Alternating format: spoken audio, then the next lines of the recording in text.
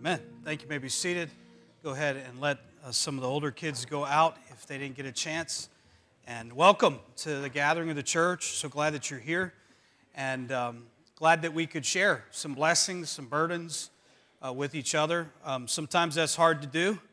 But we're a family, and so we want to bear each other's burdens. We want to be a blessing to each other. I'm glad this isn't our only interaction with one another. But I'm thankful for this one, to be able to come together and to sing together and to hear God's word together and to just be still. How many are thankful for a few moments to just sit and be still? That's nice, right? And you know, you don't get that opportunity when you go to work too much, and you don't get that opportunity when you go to too many other environments, but sometimes it's just good to be still and to be together and to be reminded, as Pastor Brian mentioned, through the songs of how great our God is, and then through His Word, how faithful He is to us and the promises that He's given to us. We're in the book of Micah. We've been going through the book together. We're in chapter 4 this morning. If you want to catch up and begin to read the book, we're not too far ahead, but I encourage you just to get into chapter 4 and to start to read that. We're going to look at the first 5 verses today. I'm going to read that with you today as you look at it. I hope you have your Bible with you in some form that you can look at and see the Word of God, allow it to have an effect, and hide God's Word in your heart today. I would say this: when we hear God's Word, sometimes it may not be exactly for a season that we're in. Sometimes it's for, healing from a season we came through, or it might be currently for what we're facing, or it might be preparation for what we may be going through.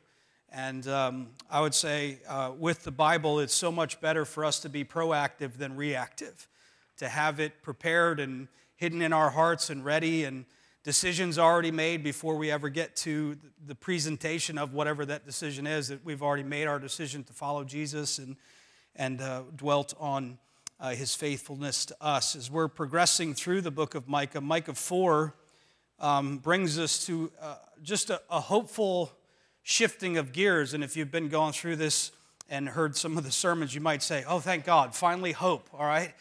We've been going through a lot of things. We talked about idolatry and the abuse of power and oppression and some heavy topics, including also looking at ourselves and seeing how we may be part of that, maybe even subtly, if not overtly, in our own lives. And I think it's good for us to examine ourselves. And there almost seems to be, in the first 3 chapters, a lack of hope. And I would say this, when we look at God, we know that even though they were going through these difficulties, we know He was still present with His people. And so sometimes we lack hope in our own lives. And can I say, even if you're lacking hope, cling to the promise that He's still with you. Even if it doesn't seem very hopeful and the circumstances are not reminding you so much of hope and help and restoration, but just the fact that He's still speaking, even if that voice is corrective in nature or instructive in nature, we need the correction, we need the rebuke, we need the conviction in our lives, especially when we've gone astray. And then to be reminded that who God loves, He corrects. So if you're being corrected by God, it's because He loves you. And I think sometimes while we don't like correction and often have to endure it, it's good that we have a Father who loves us enough to tell us when we're going astray in our lives. And as God is dealing with the people of Israel in kind of the present of the writing with the issues that they're facing, and in the process of dealing with their idolatrous actions, with the injustice all around them, with the oppression, with the abuse of power that they had caused. And we've seen that in a way, the book of Micah reflects human experience, because human hearts are in the grip of idolatry. We've all have the tendency in our lives to be unjust. Our lives are marked by the misuse of power and privilege, and by us using our power to just get personal gain. It's the world that we live in. It's the encouragement we have. Use the power that you have to get for yourself. Look out for number one, and even at the expense of harming other people. And rather than leveraging that power in order to help others and to be beneficial to others. And I think it is a challenge to find hope in the midst of all of that. If you're looking for problems, how many know that it's not too far to find them? You know, we can find them. How many know that if we start listing problems, it won't be too hard for us to do that even as we look around the room, right? We all have our own problems, and then we all uniquely are gifted, right, to see problems in other people's lives as well. We have that gift, you know, where we can, you know, poke that out and sense that and see that. Sometimes we're more blind to our own problems than we are to other people's. Sometimes we're less gracious with the other people's sins than we are with our own. And sometimes, again, it's a challenge in our circumstance, especially when the circumstances we find ourselves are especially trying. I think some of you, I'm glad it's not a competition, because some of you would be beating me in the area of being faithful through trials. I know some of you are going through some very heavy things, or have gone through some very heavy things. And I want to say this: thank you for continuing to follow Christ through that, even if that's been stumbling through it and tripping and falling through it. But you just keep getting up. And, you know, God says a just man falls, but he gets up again. And he says 7 times in reference to just completion and maturity, but I think that he's not saying that after 7 you don't get up again. He's implying to us that we just keep getting up. Just like when he said 70 times 7 we forgive. He's not saying that at the end of 490 forgivings we give up. You like how I did that math real quick? All right, but I did it ahead of time. But he's not saying give up on your forgiving. He's saying just keep forgiving, even as God, for Christ's sake, has forgiven you. And how many are thankful for the faithfulness of the Father to us? And I keep failing and falling and struggling, and he just keeps being faithful and present and perfect and loving and just keeps sowing peace and blessing and his desires for me and over me. And he's such a good father in that way. But as we look at this book, where is hope? Where is restoration? We've been talking a lot about justice and a little bit about hope. And we, if you remember, had said that restoration and hope is coming, but it's coming through rebuke. So it's coming through correction. That first there has to be that rebuke, and then the restoration can come. Is there realistic hope for our world that we live in, that extends beyond our own individualistic dreams and comforts and respect and security and so on? Is there any hope that our world will start spinning in the right direction? It seems like it's been spinning in the wrong direction for a long time. And is there hope, or are we bound to destroy ourselves and one another forever? It seems like it's not too long at some sense of peace that we feel in our world where just people start hating each other and hurting each other and fighting each other again. And the Bible argues to us and tells us that this cosmic hope that we long for, that we desire so much in our hearts, that it does exist. It does exist. But where is the source? And I want you to look at chapter 4 with me, because remember, Micah is a prophet. And while he was forthtelling, in other words, telling the people what God said for him to tell them was happening presently, there's a twofold position in the Old Testament for the prophets. There was also a foretelling where he was going to tell them something that was yet to come and something that was yet to come to pass. And this is what he begins to do. And notice his reference, he says, but in the last days.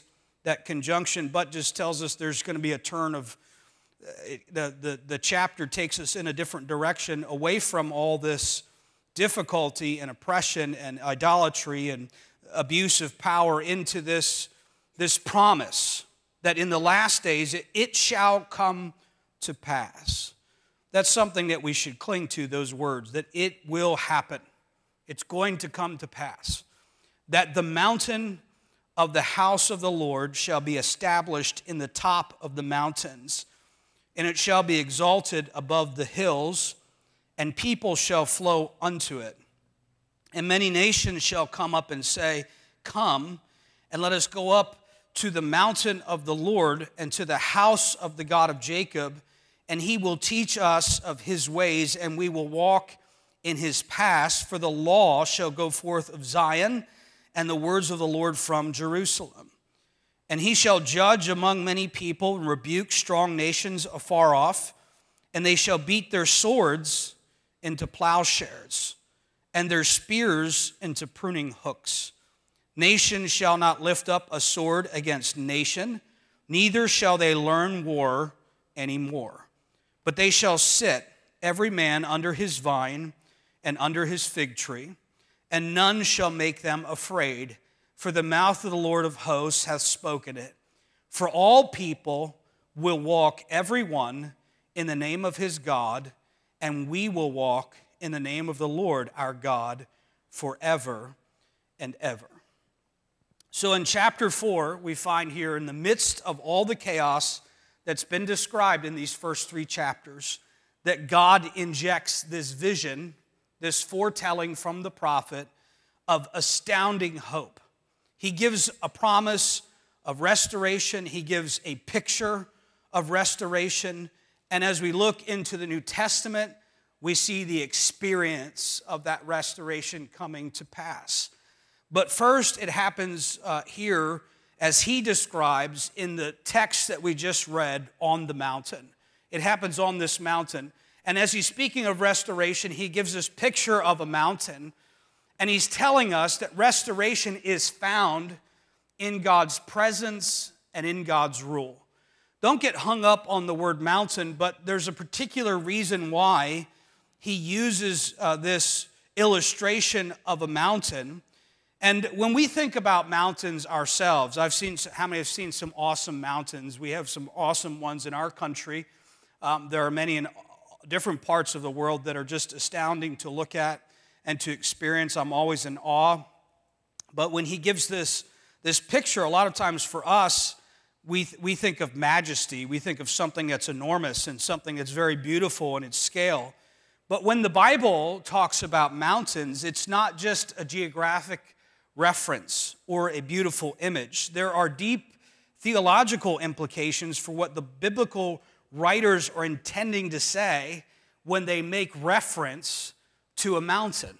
If you think about Jesus and his discussion with the woman at the well, the Samaritan woman, they had some discussions about worship, and he talked about worshiping in this mountain or in Jerusalem, and really her understanding of worship, the Samaritans had made their own place of worship in that mountain. And he was referencing that, but he's also referencing the place of worship where the Jews worshiped in Jerusalem and then in the temple.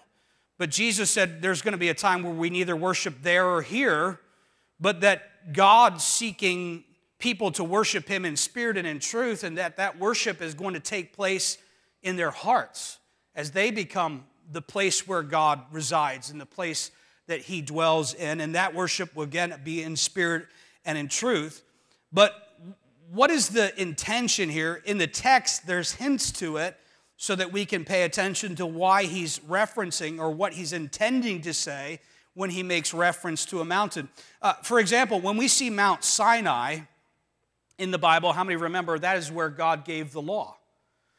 So there's a significance to it. We understand that mountains are where God's rule is established. Here in Micah 4, there's a reference to Mount Zion. That's the mountain on the side of which Jerusalem had been built. It's the mount that the Bible references as the Mount of God in the future, where God dwells in the midst of his people. And mountains are where God rules and where God dwells. So when there's a reference to the mountain of God, you have both the rule and the dwelling place of God. We also see this in verse 2. Notice he equates the mountain of the Lord with the house of God of Jacob. Come, let us go up to the mountain of the Lord, to the house of the God of Jacob.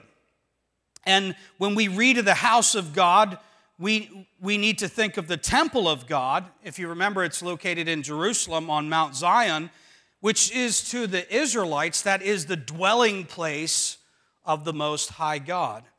And how do we know that this is what Micah is emphasizing? Because he uses this kind of parallel structure in order to emphasize in verse 2. Notice he says, for out of Zion he says, is going to go forth the law. The word of the Lord is going to go forth out of Jerusalem. And often when poets or writers want to emphasize something, they use these parallel structures. They use different words referring to the same things. And this is an illustration to point to something about God that's going to bring restoration to pass. It's the presence of God and the reign of God, the rule of God. When God is present and in control, there will be restoration. Boy, that's something for us to remember. It comes, the restoration comes at the presence of God and the rule of God.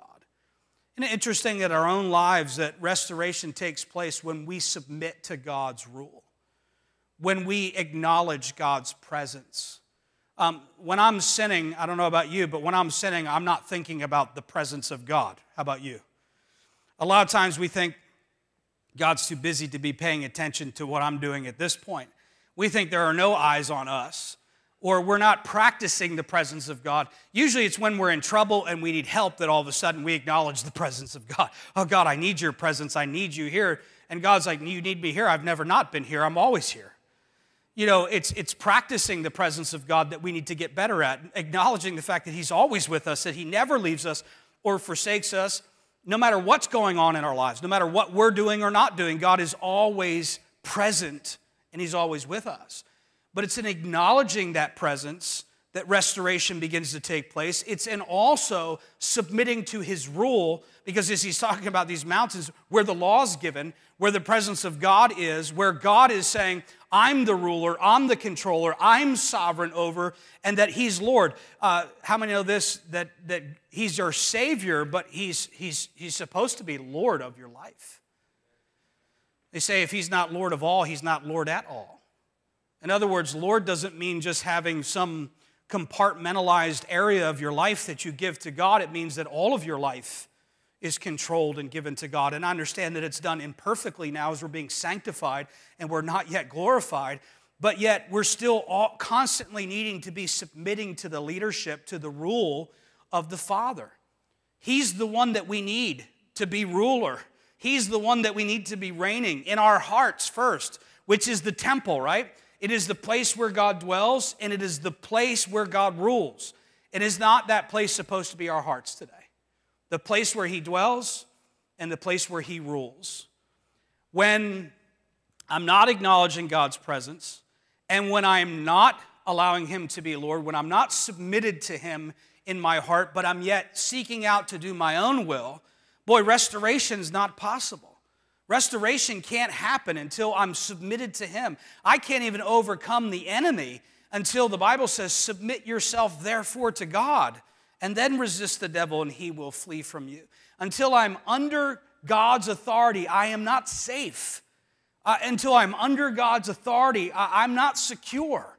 Being under God's authority means under his protection, under his care, under his provision. It's not just that we lose everything. We lose all autonomy in our lives. No, God gives us still the ability to have a will and to choose, but he gives us the power to choose his will over ours.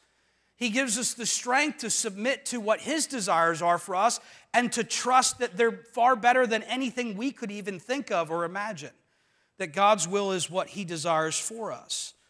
And here Micah inverts that parallel structure. He mentions the places before he speaks about what happens there in order to provide a greater emphasis for us as we study the chapter. The point is that the emphasis is on both where God dwells and where he rules. And we're being asked here to think about both the law and the word of God.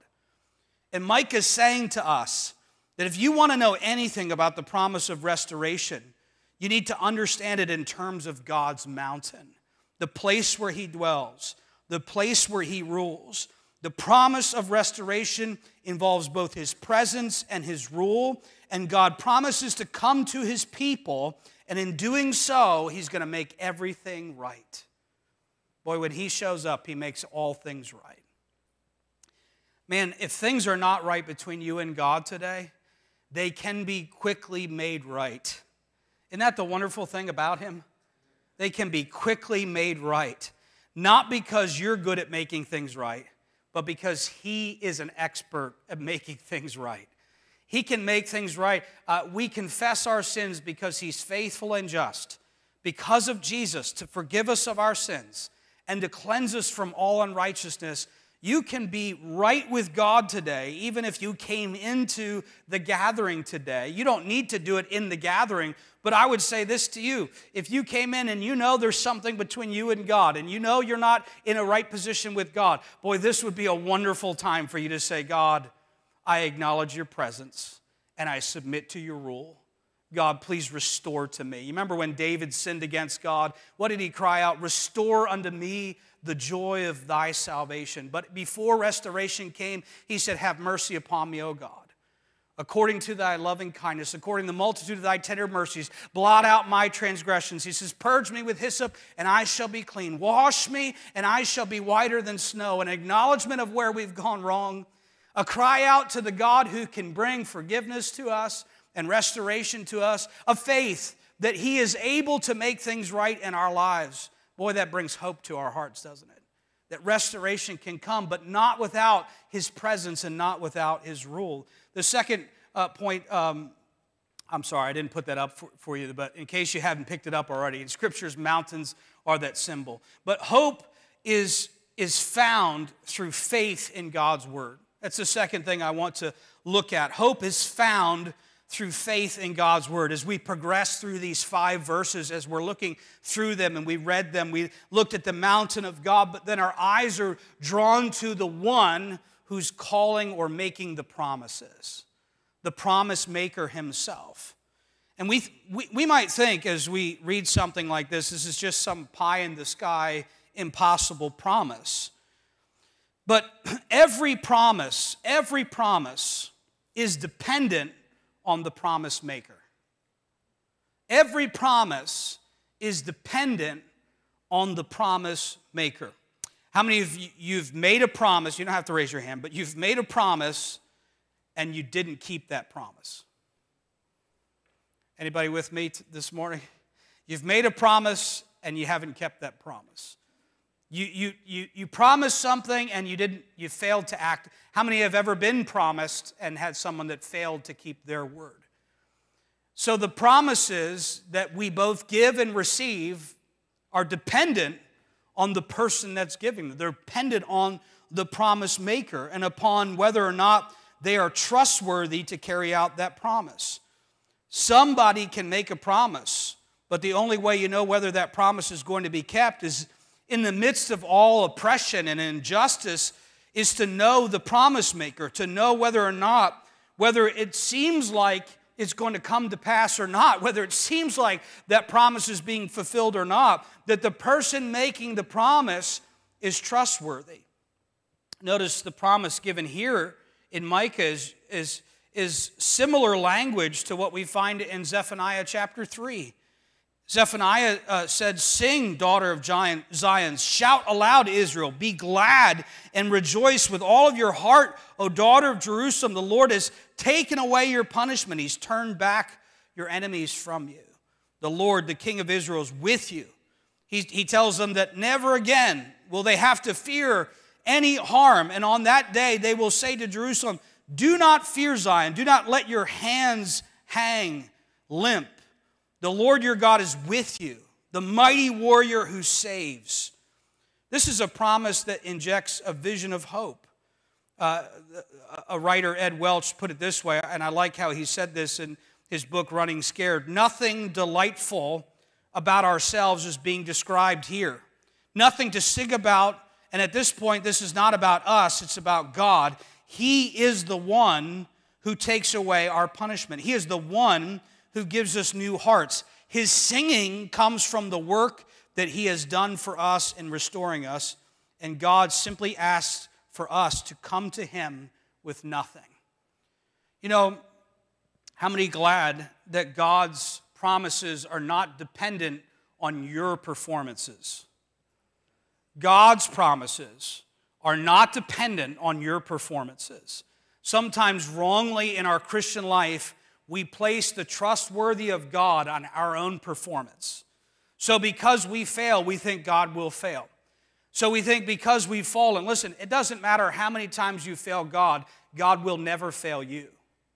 It doesn't matter how many, God is not vindictive in a sense of, oh, because you haven't done for me, I'll not do for you. God fulfills His promises to us regardless of our performance. And what that should do for us is cause us to love Him.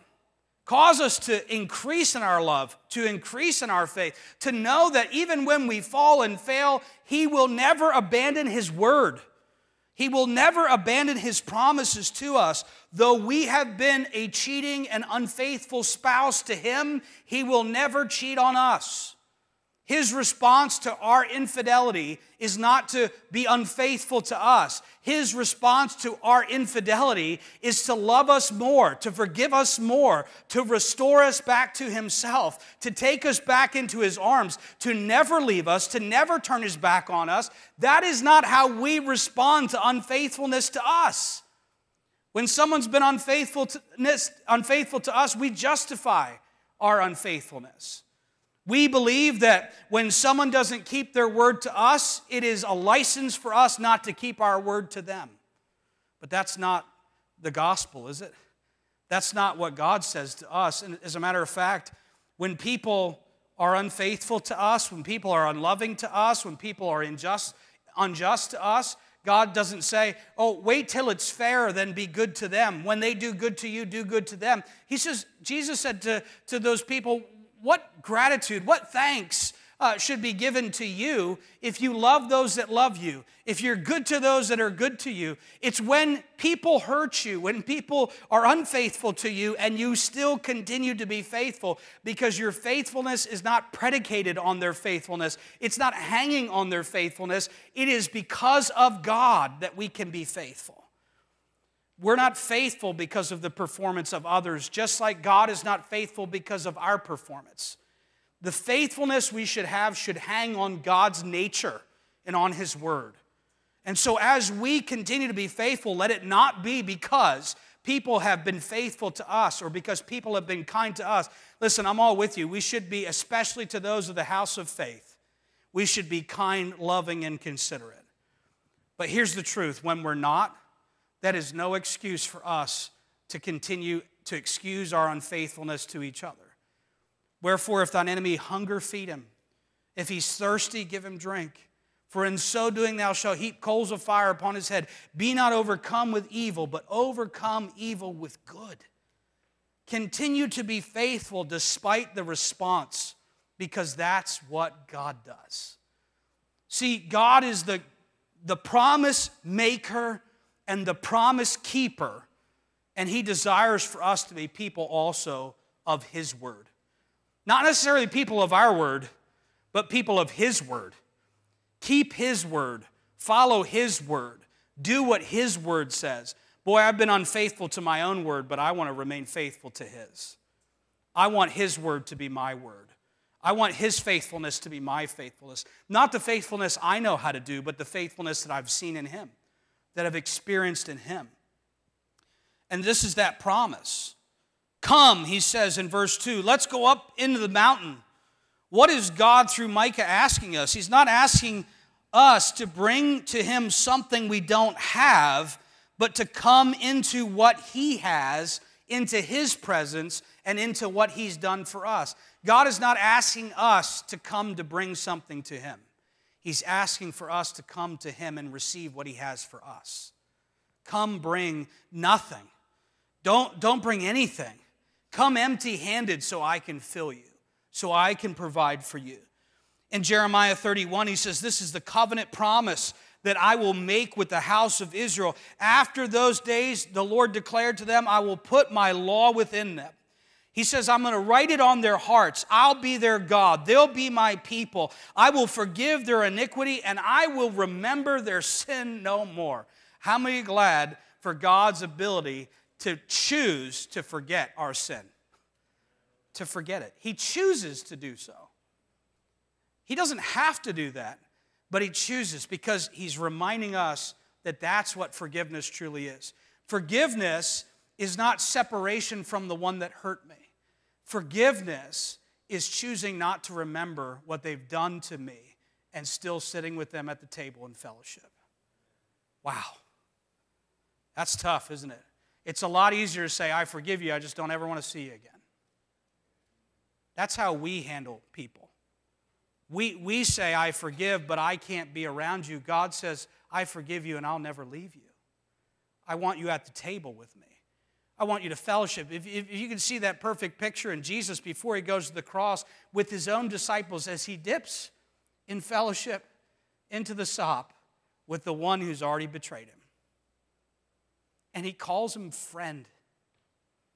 As the one who betrays him brings the soldiers to arrest him. And he calls him friend. And he receives him close and embraces him.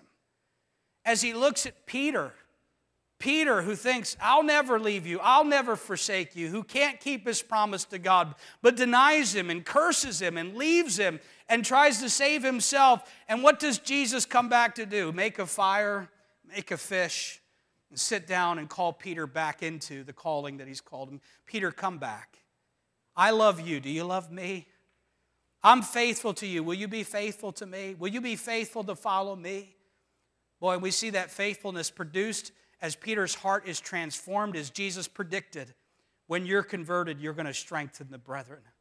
You're going to be somebody that stands faithful as I've been faithful to you, because the faithfulness of God transforms us. The difference between this promise maker and ourselves and our children, just like Israel and their children as promise makers, is that when God makes promises to us, it's not because he's done something wrong, but because we have done something wrong. Think about it. When someone makes a promise to us, it's often because they've hurt us or wronged us, and they'll say, I promise I'll never do that again. I promise I'll make it up to you. We hear from our children, I promise I'll be good. I won't do that again. I won't ever do that again. And we make those promises, and how many we found? We can't be good. There's none of us that have done good. Not a single one of us. We can't even keep our word, even our best intentions, often sometimes. And so we're forced either into performance that's not accurate and hypocrisy, or to look for a promise maker whose word can abide in us and can keep us when we don't keep our own words. But notice, when God promises, he's not doing it because he's done something wrong, but because we've done something wrong. His past performance does not indicate the promise might not be kept.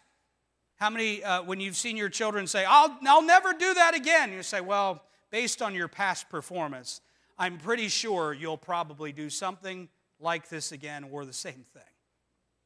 How many glad that God doesn't say that to you and me this morning? Have you ever confessed a sin to God that you've said to him you'd never do again? Sometimes repentance is hard, isn't it? Because even sometimes we believe we've repented and then we return. And God doesn't mean for us to be stuck in confession. He desires to produce repentance in us. The Bible says that he does it through his goodness and through sorrow. The goodness of God leads us to repentance. Godly sorrow works repentance in our lives. And sometimes God allows us to see our failures so that we won't trust in ourselves, but we'll trust in him. God doesn't forgive you because you've been able to keep your word. He forgives you because he never breaks his word. That's why he forgives us. That's why you can come today and listen, unashamedly. I know the guilt and the shame that comes when we repeat the things that we said we've never returned to. That's not an excuse for us to create grace into some license to sin, that we could continue in sin, that God's grace, as Paul said, would continue in our lives, that we have this ticket where we can just keep doing wrong, but rather that we can actually understand why God is the way that he is. Because his desire is to make us like himself, to transform us into his image and likeness. And that when we say, should we continue in these sins, church? Can we say like Paul, oh God, forbid. We don't want to continue in these sins that grace may abound. God, help us to lay aside the sins and the weights that are besetting us. There's a reason why we've, from those verses, created terms within the church called besetting sins, right? the sins that easily lay us aside. It's the sins that we easily trip up.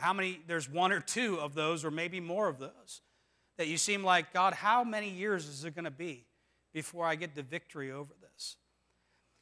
Sometimes I remind myself that the desire to do something that's sinful is never something that's going to leave me. It's not something that is going to be removed from me in a sense of there's always going to be this draw. As the Bible says, a man is drawn away of his own lust and enticed.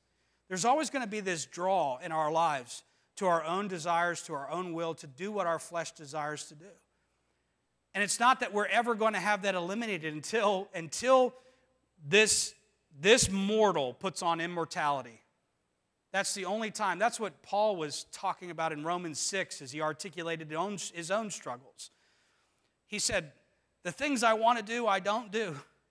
The things I shouldn't do, I do. He's like, who's going to save me? Who's going to rescue me from this body of death? And then he declares thank God that salvation is in Jesus Christ. Thank God that he's going to one day make me like him, that he's going to give me the victory. That's what he says. He's speaking not of temporal victories. Sometimes we have short-term victory in our Christian lives.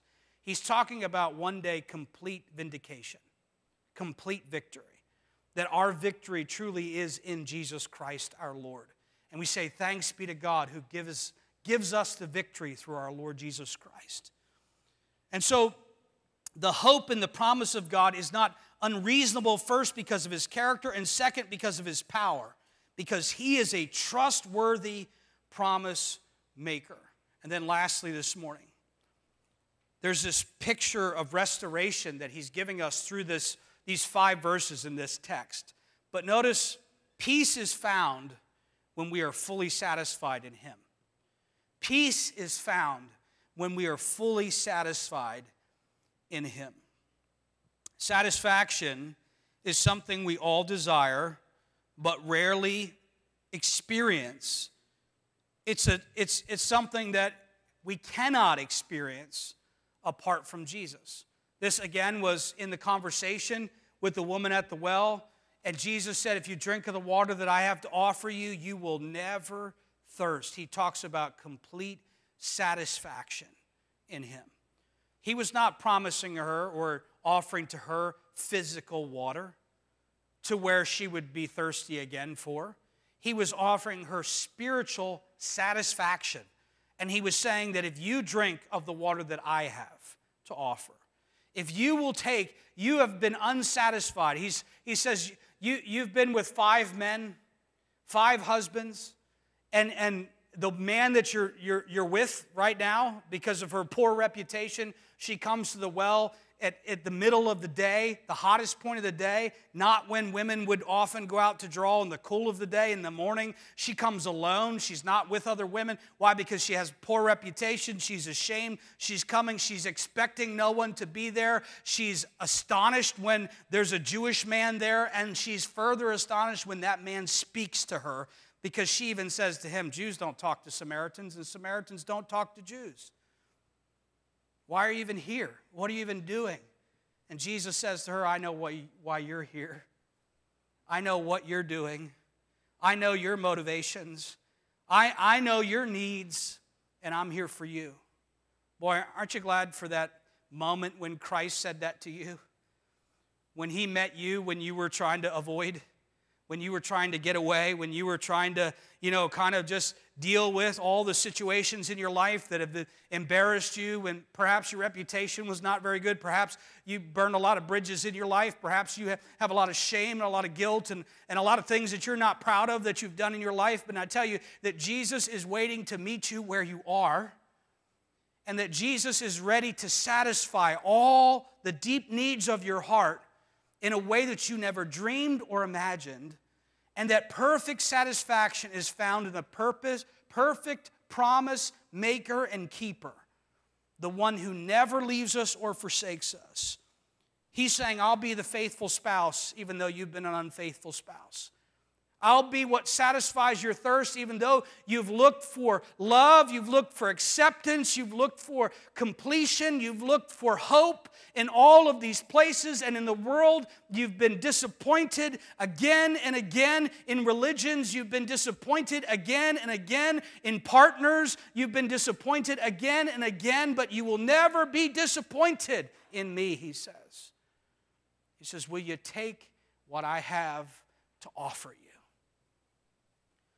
Friend, you know what he has to offer you? Salvation, restoration, peace. Boy, peace is something that we want, isn't it? We'll medicate for peace. We'll therapy for peace. We'll stretch for peace. We'll exercise for peace. We'll build man caves and she sheds for peace. We'll find places to hide. We will do for peace almost anything. We want peace. We want people to leave us alone. We look for peace. We just need rest. And Jesus says, come to me, all ye that are without peace, all you that are tired, all you that are worn out, all you that have failed to find the peace that you need. Come to me. I will give you rest, he says. And the kind of peace that he offers, remember, it's a peace that passes all understanding, that will keep your heart and mind. It is not a peace that says, oh, I have peace when there is no trouble in my life. Peace is not the absence of trouble. It is the presence of God. It is God present in your troubles. It is God present in your trials. It is peace in the middle of storms. It is peace in the middle of persecution. It's being able to be at peace when no one else can have peace. It's perplexing when people see a child of God in the middle of circumstances that should overwhelm them and just have peace. Anybody can have peace when they're left alone. But what about peace when the storm rages? What about peace when the problems enter in? That's the kind of peace that he offers to us. He is our peace. He is peace. And he says to us, in Micah 4, he gives this picture of restoration. In Micah 1, we're told that human hearts are twisted by idolatry. Because when our hearts, what happens when our hearts are drawn to other objects of affection and value in worship? Well, we experience worry and we have anxieties and we despair and there's hopelessness and we've misplaced hopes and other things and we desire to be set free. How many desire, like me, to be set free from the slavery of fear? But we lack the means to set ourselves free. We cannot unshackle ourselves. What is this picture of restoration in response to this? Micah promises in verse 2 of chapter 4 that many nations shall come. What are they going to say? Come, let's go up into the mountain of the Lord. Let's go to the house of the God of Jacob. Let him teach us his ways. Let us walk in his paths. He says, out of Zion, this law is going to go forth, the word of the Lord from Jerusalem. In other words, where the people used to be compelled by idols. Can you remember chapter 1? What was going on in the mountains and the high places? Idolatrous worship. What's he saying? He's saying restoration, where those false gods were, where they worshiped at counterfeit shrines on other mountains and in other high places. The people have now been brought close to God. God will, he promises, dwell among them, and they will walk in his way. In Micah 2, we saw that all human beings are damaged by oppression and violence and war and injustice and racism and sexism and so on. We desire an end to all the bloodshed and all the terror. And what is this picture of restoration in response to this? Well, it comes in Micah 4:3. Notice he's going to judge between all these people. He's going to decide the disputes for these nations that are far away. They're going to beat their swords into, what does he say, to plowshares. Their spears into these pruning hooks. Nation's not going to lift up sword against nation. They're not going to learn war anymore. Many people and strong nations far away are going to be brought together. God will bring justice. Swords are going to be turned into garden tools.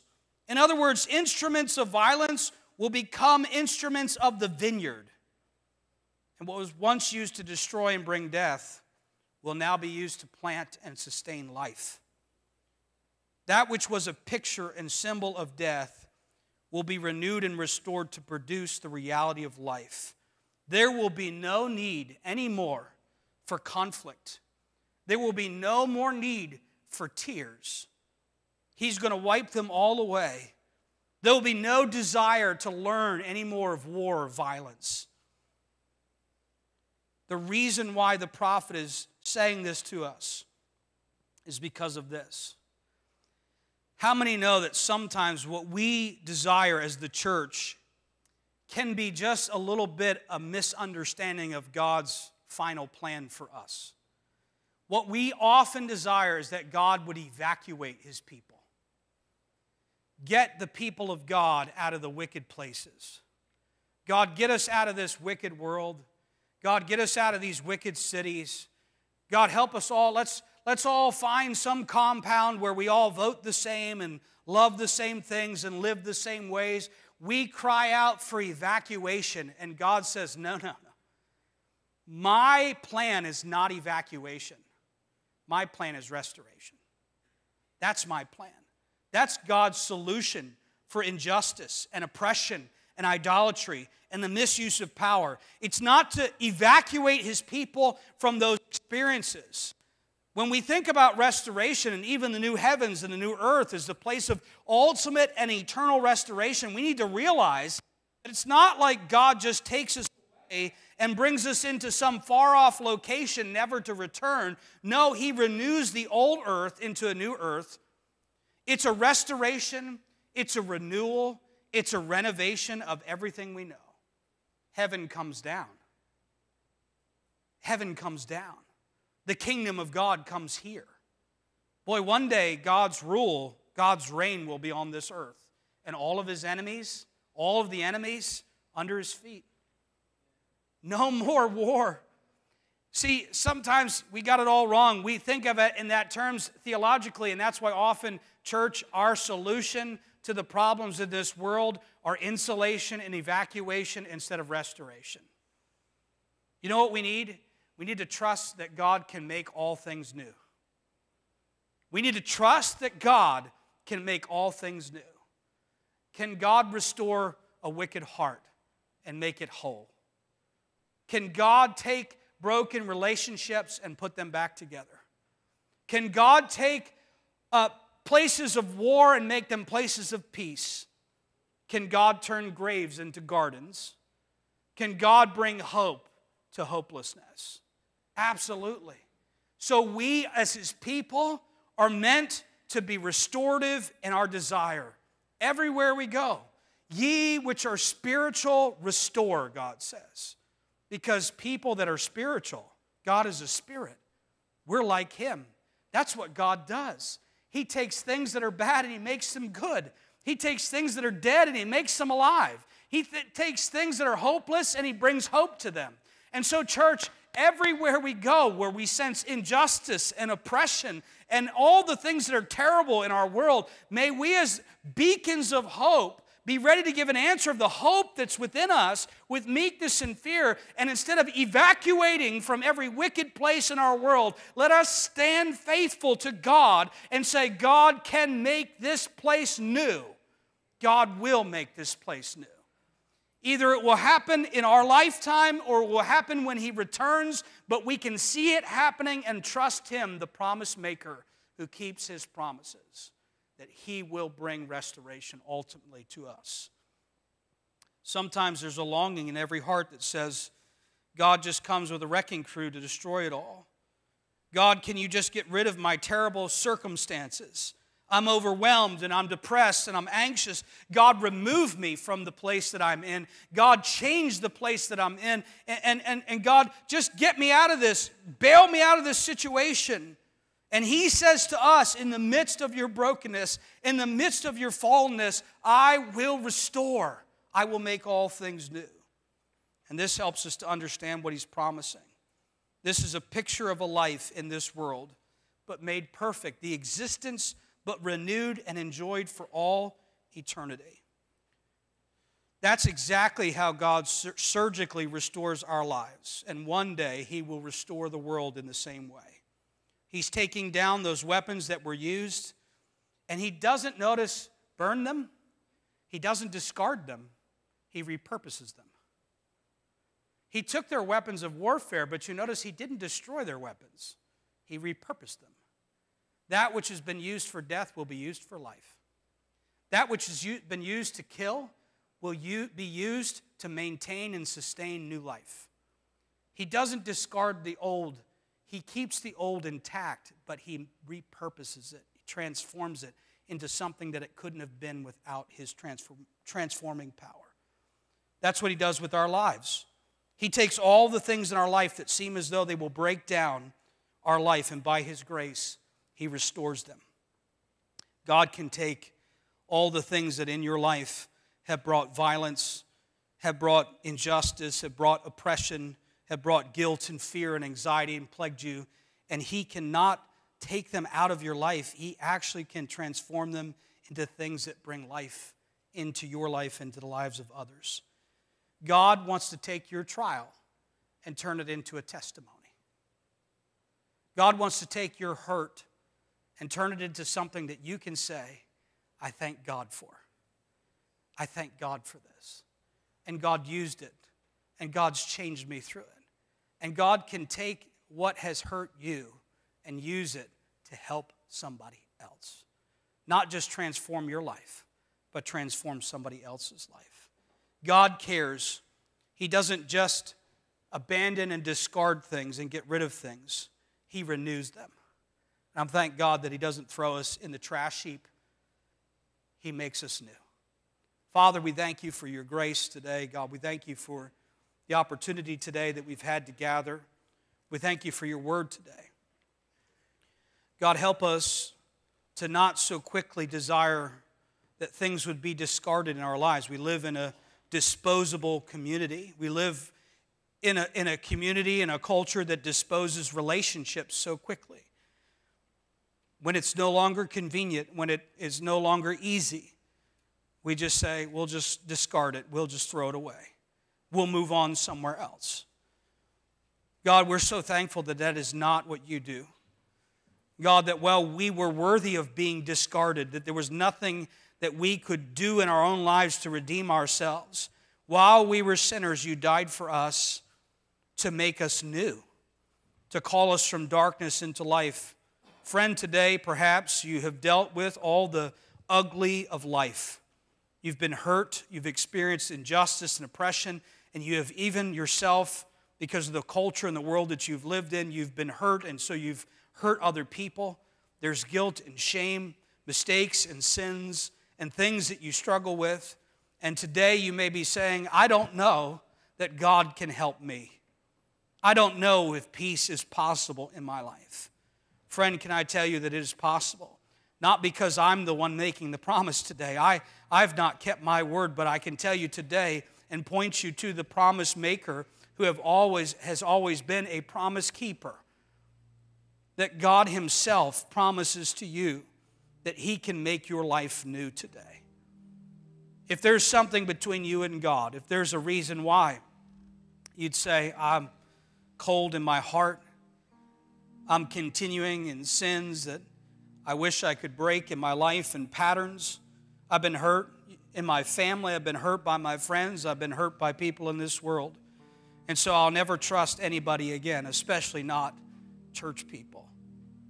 Maybe today what you could say is, God, I'll trust You. God, I'll trust You because You've never left me.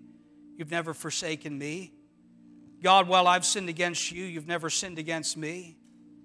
And God, I want to have that peace that You promise, the restoration that, yes, can come only through rebuke first, correction first.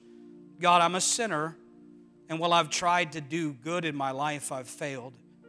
And God, it's not my performance that I'm putting faith in today, but in what You've done for me. If you put your faith and trust in Jesus today, friend, He'll never fail you. He will satisfy you. and He calls you today. Can you hear His voice? Come to me, He says. Come to this mountain, this place of my presence, this place of my power and peace. Would you come? You have nothing to bring, but will you come empty-handed so I can fill it? Would you come so that I can provide and protect? Come with nothing, but gain everything. Leave behind what you have, because you have nothing to bring to me, but I have everything to give to you. And He says, come. He says, that's me today. I need to come to Him. Would you, by faith today, just cry out to Him, God, I'm a sinner. Would you please forgive me? Would you please save me? Would you make me your child? Would you give me your peace? And in trusting in Him, friend, He will never fail you. He will never forsake you. Would you come, friend? Would you come, you that are hurting and need help, you that are broken and need to be restored? Would you come to Him now, even in this moment? Would you give your heart to Him? Would you place your hand in His? Would you say, thank you, God, for being faithful when I was unfaithful? God, would you give peace to those that need it today? Maybe you're a Christian today and you've fallen and failed and you say, He doesn't want to hear from me. Friend, I guarantee you, you're His child. He wants to hear your voice. He loves you and He's calling you back. You may be prodigal, but He's a father waiting on the porch to receive you. And He wants you to come back home. Would you come home to Him today? Would you come to that place where you'd humble yourself and say, God, would you restore to me joy in my salvation? Would you help me to stop looking to things in this world and objects and activities and other people to bring me the peace that only you can bring? God, would you help me to trust in you? Restore my faith today. Maybe that's you and you need that help today. May we all worship Him, the one who is the promise maker and the promise keeper forever and ever. Amen. Let's stand together, church family.